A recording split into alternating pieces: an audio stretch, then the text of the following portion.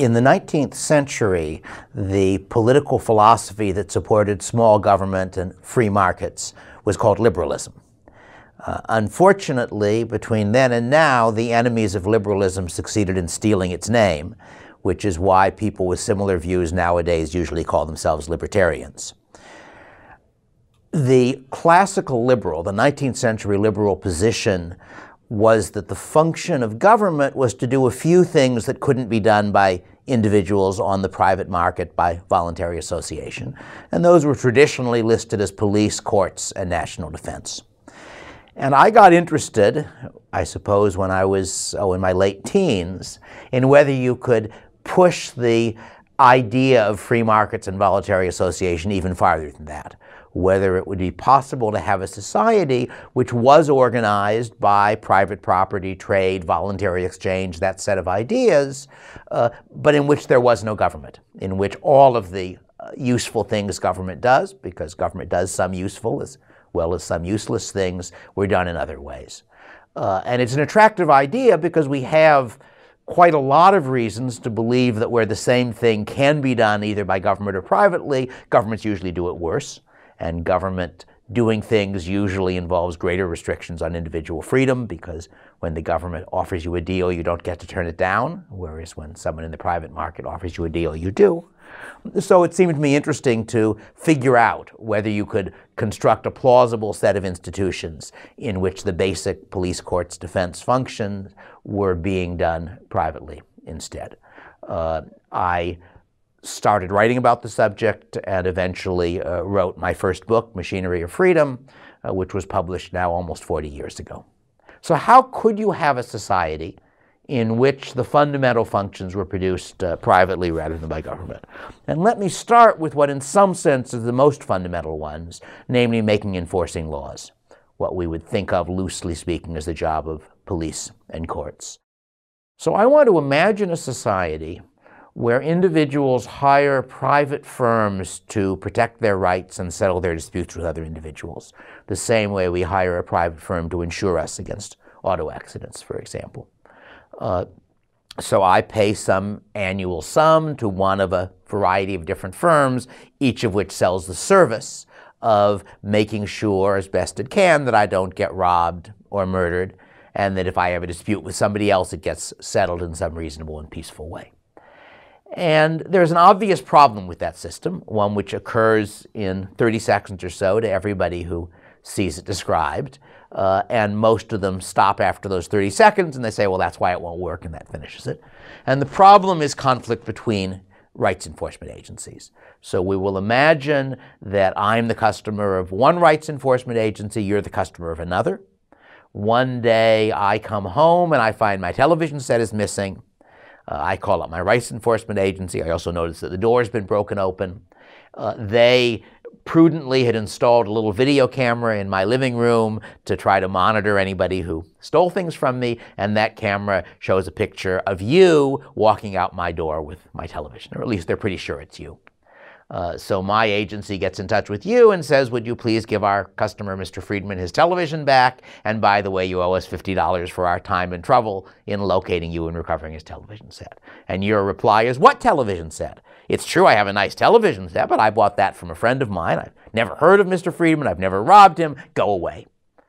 Well, my agency says, well, if you really feel like that, if you're not willing to discuss this matter in a reasonable fashion, we could send 3 or 4 big tough guys over to your front door tomorrow morning to carry out the television set with or without your permission. And you reply, but if you do that, I too have a rights enforcement agency, and they will send 5 or 6 big tough guys to keep you from taking what I claim is my television set. And so people say, we've set up a situation for a permanently violent society in which my agency and your agency and his agency are always fighting each other over the claims of our customers. And I think that's the wrong answer. I don't think that's at all likely to happen.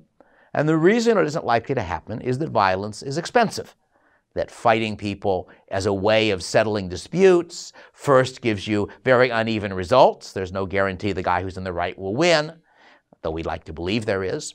But more than that, it means people get hurt, they may get killed, houses get smashed, you've got to pay hazard pay to your big tough guys who work for you and so forth. There ought to be a better solution. And the obvious better solution in this case is arbitration. So that my agency says to your agency, look, we don't want to get into a fight with you, you don't want to get into a fight with us. How about we go to that private judge over there who's got a good reputation as an honest and competent judge, and we agree that if he says that the television set was stolen from Mr. Friedman, you won't defend your customer when we recover the television set.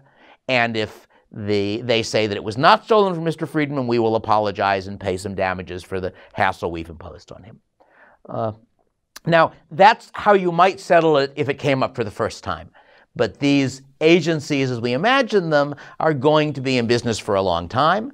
My agency knows that over the next 10 years, it will have clashes like this with your agency 100 or 1,000 or 5,000 times.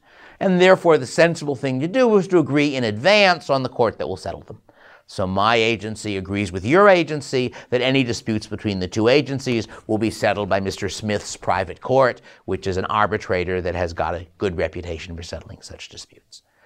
Now, it may occur to you to ask the obvious next question, which is who enforces that contract? Because unlike the world that we live in now, there is no government sitting above the agencies compelling them to keep their word. But the answer is that there is a way of enforcing contracts that we're all familiar with that doesn't require a government. And that's what economists sometimes refer to as the discipline of constant dealings.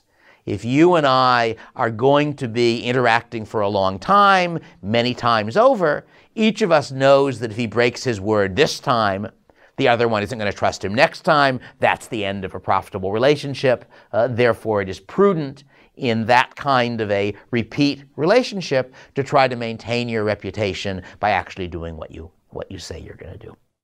One of the sources that got me thinking about these questions was a science fiction book by Robert Heinlein called The Moon is a Harsh Mistress, which describes a society on the moon with private property and without government. And it does a pretty plausible job, which is one reason I started trying to imagine if I could work out something similar for the world I was living in.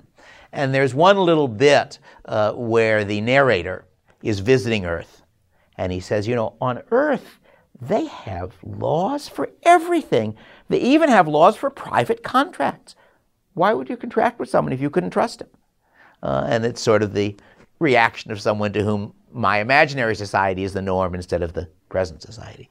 So you would expect that those private rights enforcement agencies have an obvious incentive to keep their contract. Because if, when the judge rules against my agency's customer today, we ignore the verdict, then the other agency will ignore the verdict when it rules the other way. So we now have a contractual network. We now have a world where every individual is the customer of a private rights enforcement agency, and every pair of private rights enforcement agencies are customers of a private court, which I refer to as an arbitration agency. And that then raises some interesting questions. And the first question, I think maybe the most important one, is what kind of law will we get? And it's worth noticing that one of the features of this system is that the law is not the same for everybody. The law between me and you is a function of the arbitration agency that our rights enforcement agencies have chosen. And the law between me and him is a function of the arbitration agency that my rights enforcement agency and his rights enforcement agency have chosen. They might be the same rules, they might be not. That sounds odd and unjust to us. It sounds less unjust if it occurs to you that when everybody has the same rule, it might be the wrong rule they all agree to, in which case some of them having the right rule would be better. But in fact, in many real-world societies, including America at the moment, the legal rules between people are not all the same. That if you think about state law, for example, that the laws are different from state to state in various respects, and therefore the laws between two citizens of California are not exactly the same as between two citizens of Virginia. There are some cases, some conflicts that go to federal law, some that go to state law, so there as well it's different. And there's a certain sense in which the legal system we all live in is a legal system of contractual law. Because if you think about an ordinary private contract where two people or two firms make an agreement, now in the current world enforceable in the courts, in a sense that contract is a private legal system, because the contract between us says, if I don't finish the house I'm building for you by March, I agree to pay you damages of $5,000. That would be a possible term called a liquidated damage term in a contract, but that's really a legal rule. It's just a legal rule just between the two of us. So I'm now imagining a society where there are multiple legal rules. What will they be? And the first thing to realize is that the rights enforcement agencies are middlemen, and part of the product they're selling to their customers is the set of legal rules under which their conflicts will get decided. And like anyone selling things to customers, the agency has an incentive to try to produce the product the customers want to buy. So from this standpoint, each rights enforcement agency will be saying to itself, which arbitration agencies would our customers like to have their disputes settled by? And similarly, the arbitration agencies will be saying to themselves, if we want rights enforcement agencies to hire us, what legal rules will make people most willing to be under our rules? So that you have, in effect, a legal system that's being generated on the free market, roughly the same way that cars are produced now or that food is produced now, instead of one produced by a political mechanism. And that, to me, is one of the interesting features of this system. And what can you say about that legal system? And the answer is that for reasons similar, though not identical, to the reasons that we expect markets to produce better cars than socialist systems, that we think that in general free choice in a private property trade society works better for producing things than political systems work. Some of the same reasons, although the situation is a little different, are going to result in producing good law as well. So imagine that the customers of my rights enforcement agency are people who believe in the death penalty. They think that the knowledge that if someone kills one of them, he's likely to get executed, makes it less likely they'll be killed. On the other hand, the customers of another arbitration agency don't believe that. They think that the death penalty doesn't deter, and they are really worried about the possibility that they might be convicted of murder, whether correctly or incorrectly, and get executed. So they would prefer a legal system that doesn't include a death penalty. So my agency does some market research, and it figures out that if it could guarantee its customers capital punishment court in disputes with the other agency's customers, it could raise the price it charges its customers by enough to bring in an extra $100,000 a year, and they'd still stay with it because they'd be getting more nearly the law they wanted. And the anti-capital punishment agency does some similar market research, and they conclude that if they could guarantee safety from capital punishment, if they could guarantee that in the disputes it would go to a non-capital punishment court, they could charge an extra $200,000 a year. Well, in that case, the obvious solution for both of them is that they agree on a non-capital punishment court, and the anti-capital punishment agency either pays off the pro-capital punishment agency enough to make it agree to that, or agrees on some other legal issue to accept their view. So that you should imagine the agency is in effect bargaining to whatever set of legal rules, whatever court maximizes the summed benefit to the customers of the two agencies. Now, if there are any economists listening to this, they'll realize that I've oversimplified in a number of important ways. And if they are sufficiently curious, I think Cato has, hopefully by now, up a recording of a talk I gave on the market for law where I went into some of the finer points on this. Or if you go to my web page, you can find one of the things there that discusses it. But for at least a first approximation, I think it's fair to say that what I've described as a market where it's in the interest of the private courts to try to design an optimal legal system, a set of legal rules people want to live under, and it's in the interest of the rights enforcement agencies to then agree on those optimal rules.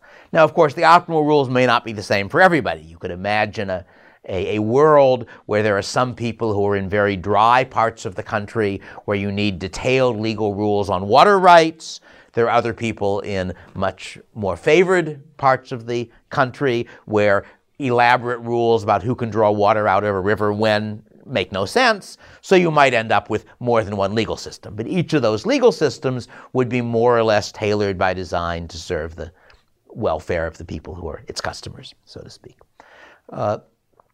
Now, you might answer, wait a minute, This is no improvement of what we now have, because after all, our legal system at present is made by the legislature. Actually, some of it's made by judges, but a lot of it is made by the legislature.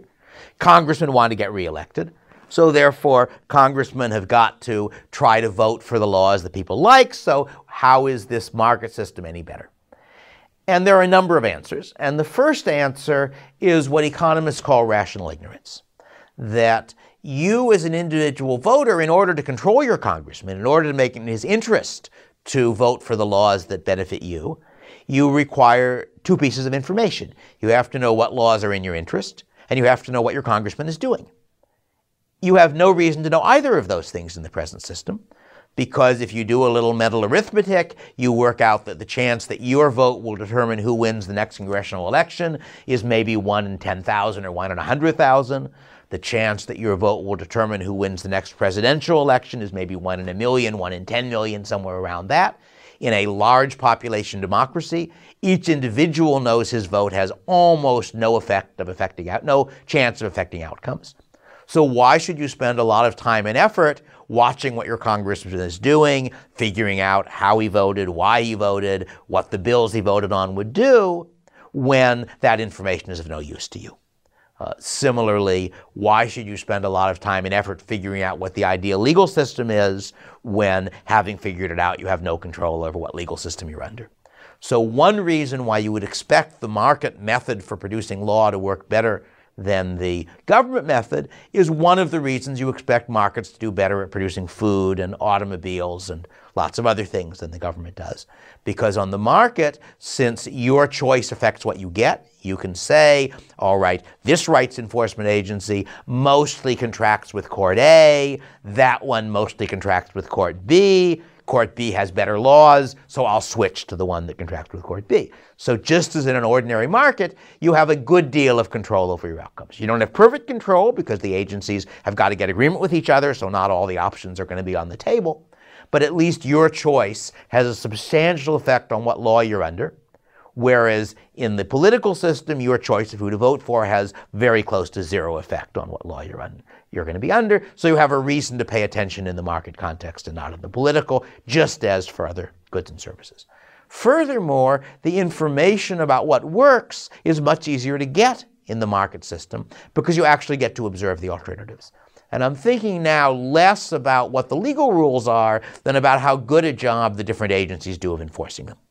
So if you think about the political context, we are never going to be able to compare the Obama administration of 2008 to 2012 with the McCain administration of 2008 to 2012, because only one of them got elected.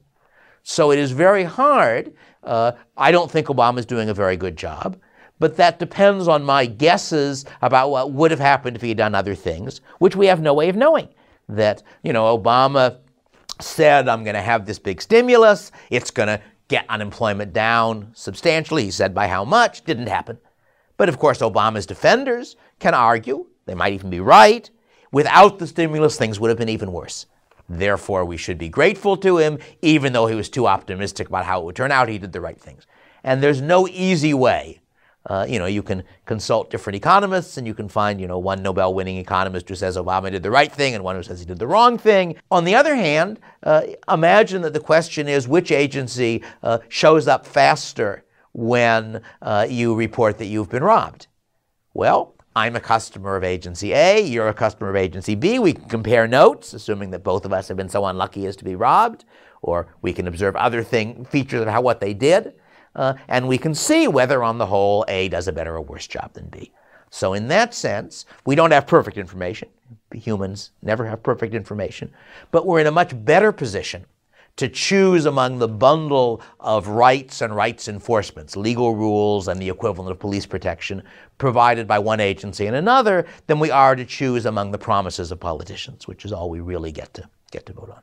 So that's another reason why you would expect that the system I'm describing would be more likely to produce good law than the system we now live under. And at least my view is that there's lots of evidence that the system we now live under produces pretty bad law in many ways. Now, another response you sometimes get from people is, wait a minute, how is this going to work for criminals? won't the criminals just form their own rights enforcement agency and insist on laws in which murder is legal and robbery is legal and so forth? And I think there are two answers to that. The simplest but perhaps less important answer is very few criminals would really want to live under those laws either. Because after all, if we have a system where it's legal to murder people, that not only means it's legal for me to murder you, it also means it's legal for you to murder me, and that doesn't sound like such a great deal. And similarly for robbery. But even if the murderer said, I'm much better at killing than other people, so I want a rule that allows murder, he's not going to get it. Because in order to get that, he has to persuade the victim's rights enforcement agency to agree to a court that allows murder. And if you go back to my discussion of capital punishment, it's pretty easy to see that almost all of the time, the value to one person of being able to violate someone else's rights is much less than the value to the victim of not having his rights violated. That the hitman might get paid $10,000 for a contract to kill me. I would be delighted to pay much more than $10,000 to have some assurance that people won't murder me. And again, this is a fairly brief talk, so I can't go into a lot of detail, but I think it's pretty clear that if the criminals really decide to try to form their own agency, that agency will be unable to get contracts on its terms with any other agency. The criminals are vastly outnumbered by the potential victims. The potential victims are willing to pay much more to get what they want than the criminals are to get what they want, and therefore the criminal agency would fight a hopeless war against the rest of society and lose, which is exactly what would happen at present if the criminals said, we're starting a new country, it's in the middle of the United States, it doesn't recognize any of your laws. What happens? Well, you can predict pretty easily what would happen. So I don't think that's a serious argument.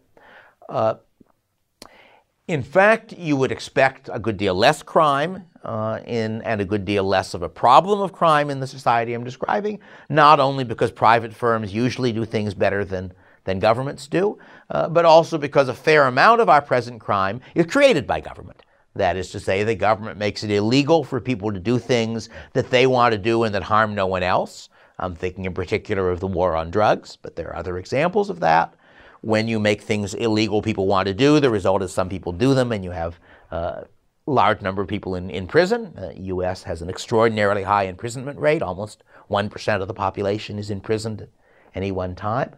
And that's largely a result of having made laws against victimless crimes and then having arrested people for breaking those laws. So I've tried to sketch out very briefly how one could have a society functioning in which there was no government but were institutions of private property, and in which people's rights in fact got protected, and in which conflicts between people were normally settled peacefully.